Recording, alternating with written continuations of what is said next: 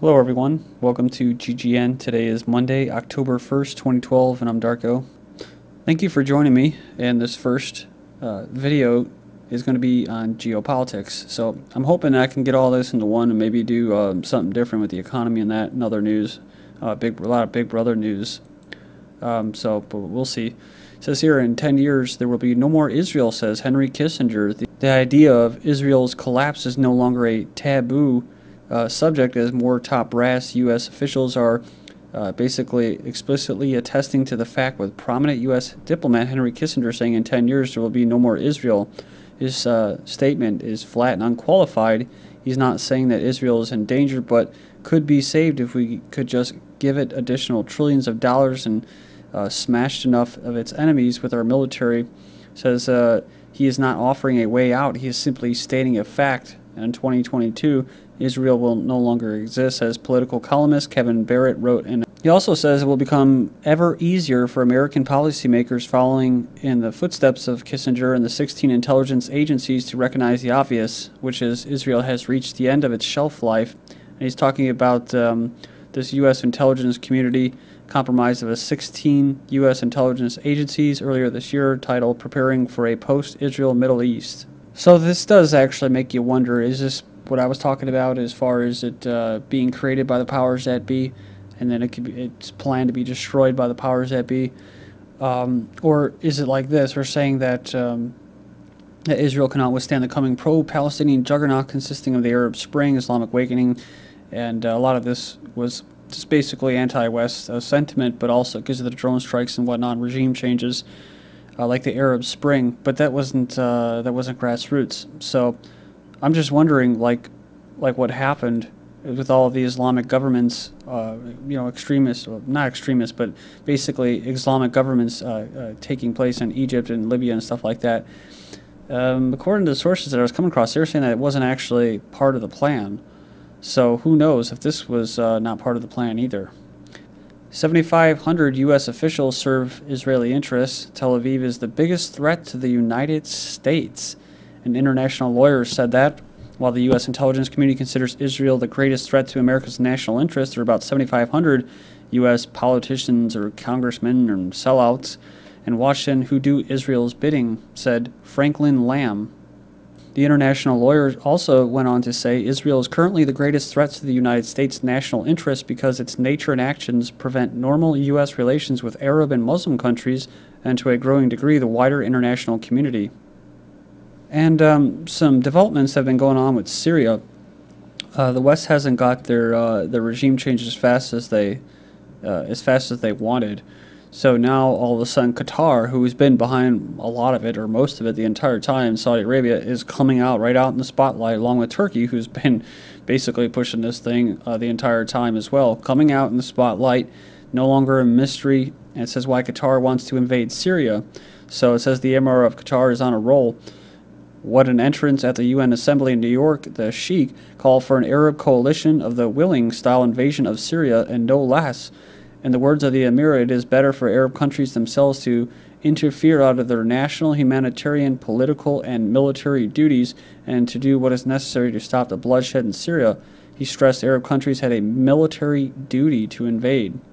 So what he means by Arab countries is the petro-monarchies of the Gulf Counter-Revolution Club, or the GCC, previously known as the Gulf Cooperation Council, with implicit help from Turkey. So is the Emir now preaching an Arab version of the R2P, responsibility to protect doctrine advanced by the three graces of humanitarian intervention, Hillary Clinton, Suzanne Rice, and Samantha Power? Remember, this is one of the other things that were kind of planned as well, as far as getting the regime change and intervention, declaring a humanitarian corridor, i.e. drones.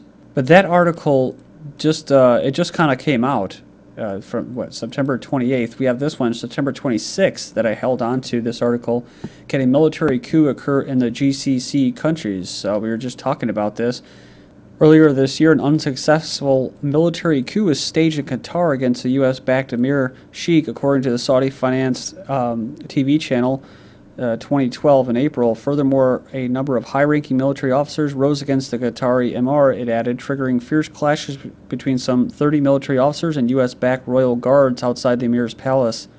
The coup was foiled following the arrest of the officers involved. American helicopters reportedly transferred the Qatari emir and his wife to an unknown location. Meanwhile, informed Kuwaiti sources said that mediated recent disputes between Saudi Arabia and Qatar have unveiled a new series of disagreements between the officials of the two Persian Gulf states. In a telephone conversation, the Qatari premier envisioned a definite overthrow of the Saudi regime, saying Qatar will step in if the Al-Qatif and the Al-Shaqiyya regions one day, and Saudi Arabia will be disintegrated. Lastly, the Qatari emir came to power following a U.S.-backed coup against his father in 1995. The U.S. offers tens of millions more in funding for Syria rebels, and Russia is warning foreign aid, saying that it's just prolonging the civil war.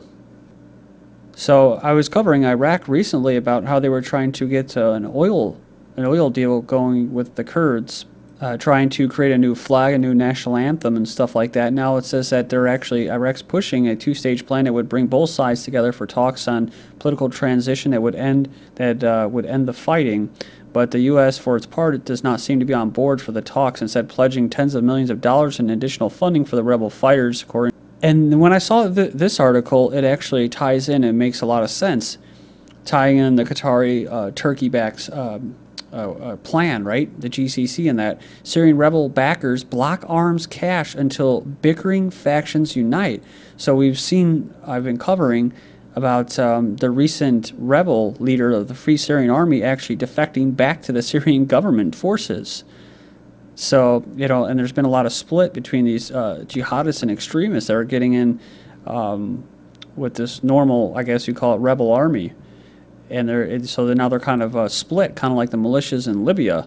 But it says stockpiles of arms, including anti-aircraft, anti-tank missiles, are being held in Turkey, where most of it's coming from over the border, for use by rebels in Syria's civil war, but their distribution is being held up because of disunity and feuding between the different groups of fighters. Independent has learned out of the UK. Says here in a high-level discussions, Qatari and Turkish suppliers told opposition representatives that heavy weapons would not be available until the various factions agreed to form a coherent command structure. Just recently, I remember the Free Syrian Army, the transitional government, for what they're fighting for, as far as the regime change goes after they get Assad out of there, was based in Turkey, and then they moved it recently to Syria, inside Syria, which is a show of confidence. But also you had France saying, what, you need to form a government, and then the rebels started to actually hold a kind of an ad hoc political meeting and stuff like that to form a government. So, but Qatar and Turkey say they need to form a structured military council and come up with coordinated operational plans. The U.S. and Gulf countries seek an advanced missile defense plan. So him and the U.S. and his Gulf partners are looking to deepen cooperation on missile defense as tensions rise with Iran. Look at this. It says Hillary Clinton, the Secretary of State of the U.S., met with the Gulf Cooperation Council, the GCC. They just keep popping up all of a sudden, don't they? Officials in New York as Washington seeks to boost regional defenses against perceived Iranian threats. So like I said, Turkey's playing a dangerous game. You have Webster Tarpley, the analyst, saying Turkey involved in a no-win Syria project. We had Turkish foreign minister here this week in the United Nations. He doesn't seem to understand that he's embarked on a no-win project to the extent that the Turks insist on destabilizing Syria, the necessary, almost mechanical consequences that the Kurds would be encouraged to destabilize Turkey. Tarpley said the best advice to Turkey is, you've built a great nation, you should save it. Don't go any further down this road. According to the analyst, there are two dangerous issues resulting from the recent talks in the United Nations. The first, Tarpley says, is a proposal by the Qatari's Crown Prince Sheikh to have an Arab League invasion of Syria. The second is a French proposal calling for some kind of humanitarian corridor or safe zone, which would mean, again, invading Syria and trying to take over sovereign territory of Syria. I saw this article kind of stuck out. It's from September 27th. Turkey's Erdogan slams Russia, China, Iran over Syria. He lashed out at Russia, China, and Iran on Thursday, saying their stance on the crisis in neighboring Syria was allowing a massacre to go unabated. So yeah, kind of interesting. He accused Syria's Assad of creating a terrorist state, allowing the Syrian opposition to organize on Turkish soil.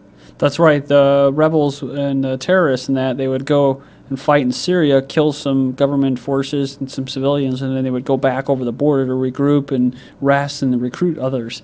And then pushing This is what Turkey was doing. Turkey was also pushing for a foreign protected safe zone inside Syria, i.e. a humanitarian corridor, which is backed by France, i.e., like I said, they're going to have drones basically surveilling. This is interesting. They say, Turkey says, the main source of disappointment is Russia, and China stands by Russia. And then, of course, dragging Iran into it. Well, you know, Iran is pretty self-explanatory. The goal to bring down Syria and get a regime change is directly related to Iran. And then you have Russia, though, right? Russia will not grant asylum to Syrian President Lavrov.